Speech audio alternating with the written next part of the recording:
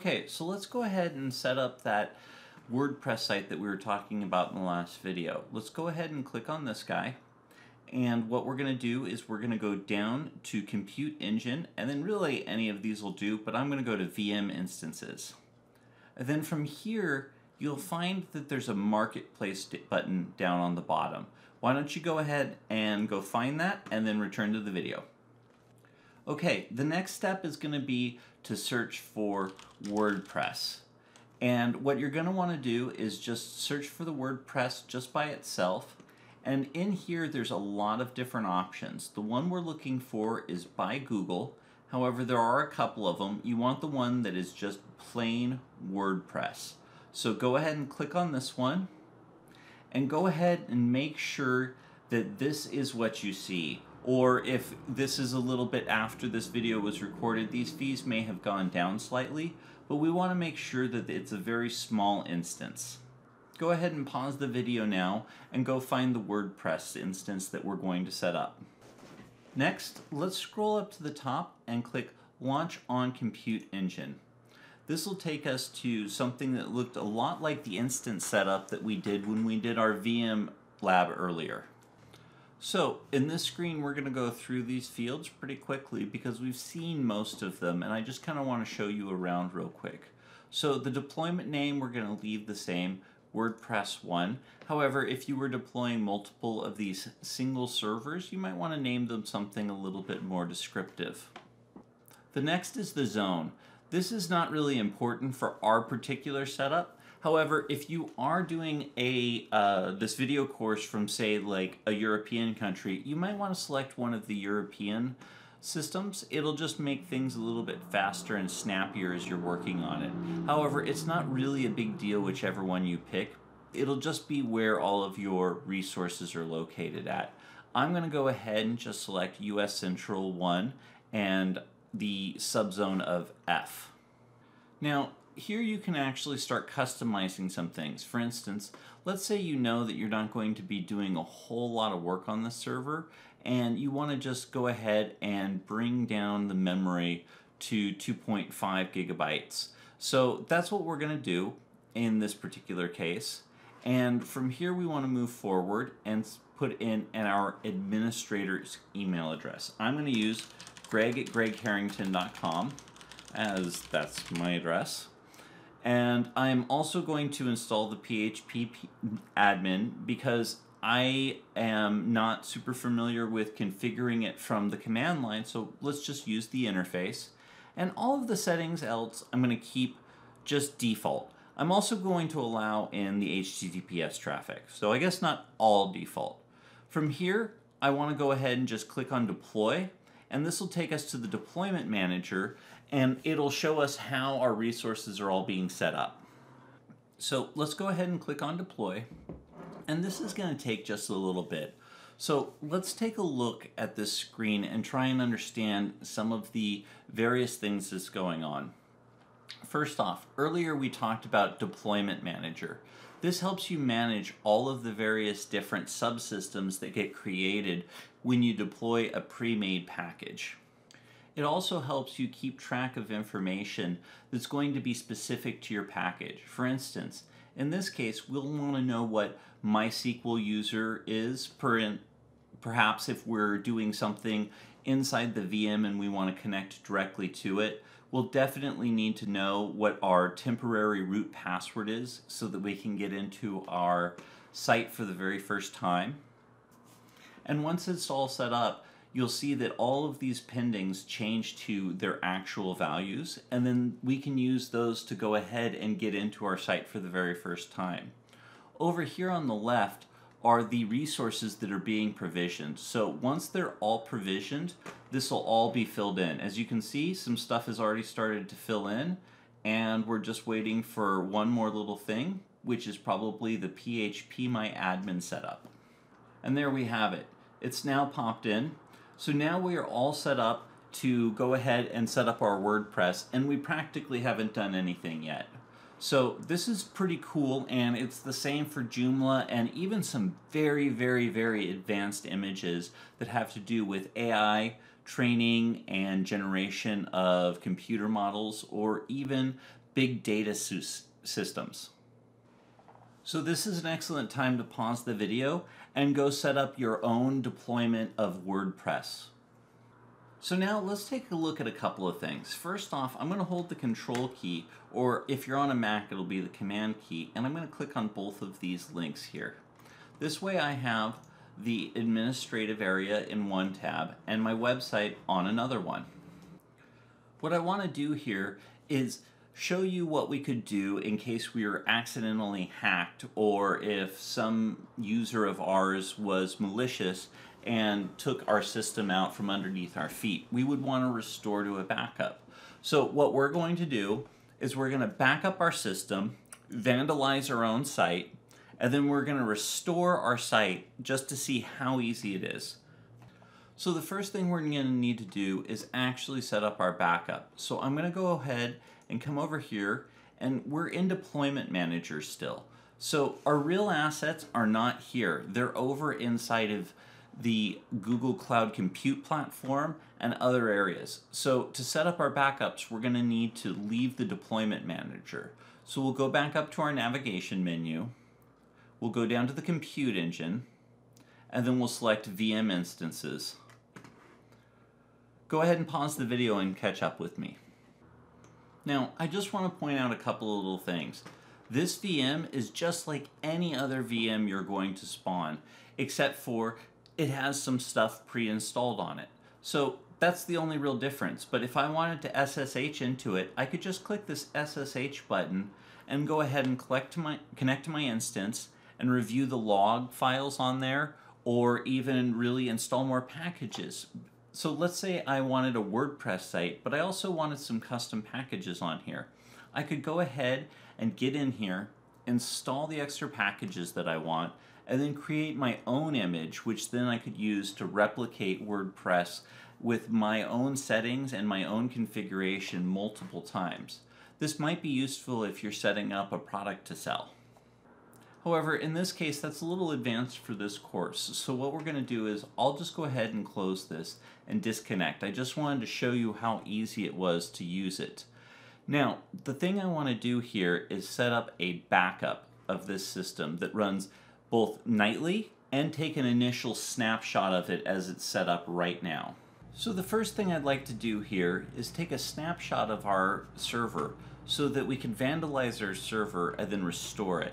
So one of the things that you have to understand is that a virtual machine by itself is not a hard drive and all of the other components that go with it. Some of those components are basically kept in kind of separate areas. So for instance, in this case, the hard disk is stored underneath the disks section, and you can see the old one for my test instance and the WordPress virtual machine that we just set up. And what we'll do is take a snapshot of this, and it'll appear down here. And what a snapshot is a snapshot is a point in time image of the disk as it stood, so that you could basically say, I want to take this server back to exactly the state of when the snapshot was taken. So in the way that snapshots are done, what you're going to want to do is do it from the disk screen. It's just a little bit easier to find all the buttons. So in this case, for the WordPress VM, I'm going to click on this little actions ... button and click Create Snapshot. So here we have the ability to name the snapshot. So I'm going to name it Snapshot 1 WordPress, just so that I know that it's the WordPress snapshot that I'm looking for. And you can give it a description, which is optional. I'm not going to. It automatically selects the source disk that we wanted to. If you went into this from the snapshot screen, you'd have to select this right now. And you can also choose where it is stored. In this case, it suggests multi-regional as the default value. That means this snapshot is stored everywhere in the globe. It costs a minuscule amount more, but if you want to be spinning up servers all over the globe, for instance, your United Kingdom customers will want Europe-based servers, while your American customers would probably like to have the latency associated with American servers. And we'll go ahead and let it be encrypted, and we'll just let Google manage this. In some more advanced configurations, you can keep your own keys off of the Google platform, and then that way even Google can't decrypt your saved materials inside of snapshots and various disks. So we'll go ahead and click Create, and then that's going to take us back to our snapshot list screen. Now, these can take a little while to create because it has to make a full physical copy of all of the data on side of the disk, and the compute instance is still running, so it has to do some cool operating system magic to make sure that nothing bad goes wrong. So what we're going to do is use some video editing, and we'll skip forward to when this is done. And there you have it, the snapshot's done. Notice that the snapshot is not the same size as the disk size. There's only a meaningful 1 GB of information on the system.